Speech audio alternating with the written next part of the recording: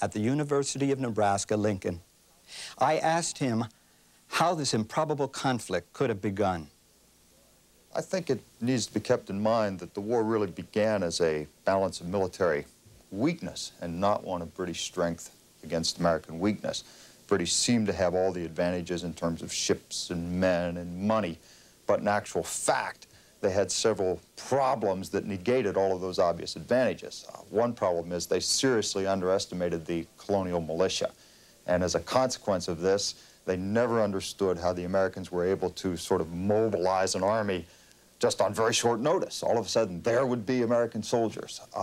Furthermore, every time the British tried to mobilize the loyalists in the colonies, those loyalist counter-revolutionary uprisings were beat down by those patriot militias.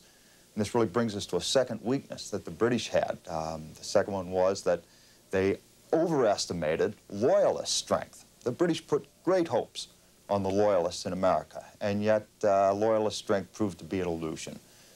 Perhaps 20% of white Americans were loyalists, and that's all, and the British thought there were many more.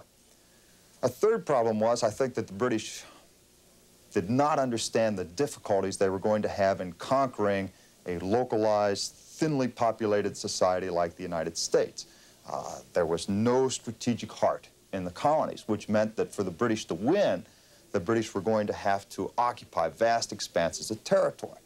But when you start talking about occupying vast expanses of territory, you need very big armies, which require a great deal of logistical support.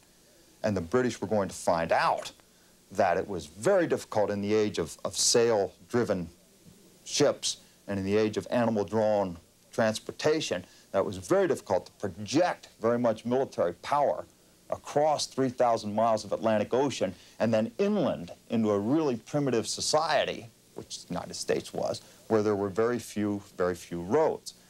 Certainly another difficulty that the British encountered was that no great war leader emerged in England to rally the population behind the war. And I would say that one other great weakness that the British had was that they had to keep in mind balance of power considerations on the European continent. The British could never devote all of their military resources to the war in America.